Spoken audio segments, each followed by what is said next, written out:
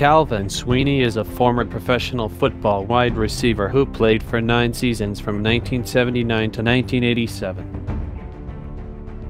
Sweeney was born on January 12, 1955 in Riverside, California. In college, Sweeney played for the University of Southern California in Los Angeles, California.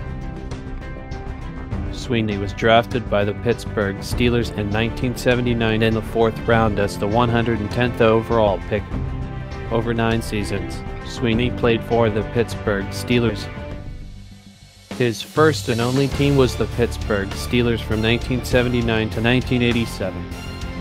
Here are some highlights from his 9 years with the Pittsburgh Steelers.